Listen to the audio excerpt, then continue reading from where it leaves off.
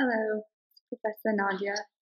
And in regards to my final project, I know that I'm going to be focused on telomere research and extending the lifespan in a multitude of ways. The only problem I'm having is narrowing that down. I know that it's still fairly vague for the final project, so I'm just having difficulty in actually picking a specific angle or subject that I'm going to really narrow and focus down on. Other than that, I find it easy to find information, and I'm fairly good at using my databases to find good journal articles and good validated sources. I know that my topic at this moment is still a bit vague, but what surprises me the most is, or what fascinates me the most, is the fact that telomeres are not only extending life, but are actually being researched to improve the quality of life, especially for individuals with debilitating diseases like Duchenne's and Huntington's. There's a lot of new innovative research on that. The fact that telomere research is actually able to help with genetic modification, which I just think is really cool.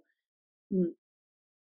In my final project, some of the things, some of my points of argument would be the fact that telomeres are extending life, battling these disability diseases, as well as fighting for probably most likely genetic testing and the ability to know your genome without having to actually pay the thousands of dollars most people do.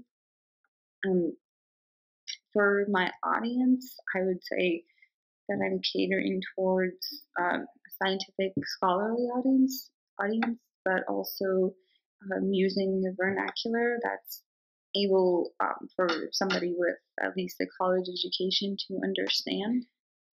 At this point, my only major concerns are narrowing my topic down.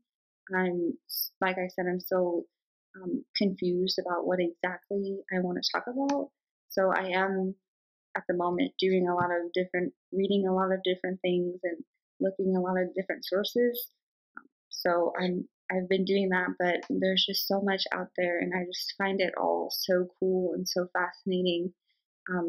So it's just been hard. Other than that, I know that I want to do telomeres because it's something that relates to me.